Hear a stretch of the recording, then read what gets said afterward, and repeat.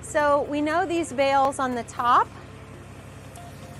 are undone because we can see the strands, the 4 strands, the 3 or 4 strands that have been cut.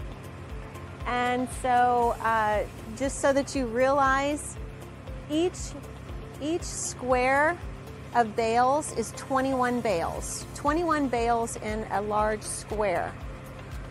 So what you see here, this is 21 bales. We've got 7 across and 3 back. Same thing above us, except the bales are set upright instead of sideways. So we still have 7 and 3 back. So to be able to reach these, we don't want you really crawling on the bales. If we don't have to, we can get a ladder if we need to, but I believe that I can use the hook and pull one of the bales down.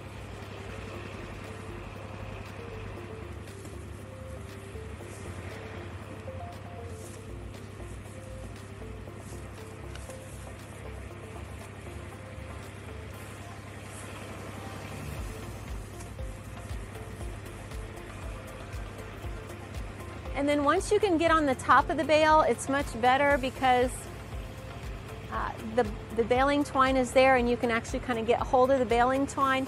Just be very careful when you're pulling these bales down that you move out of the way when you pull them down.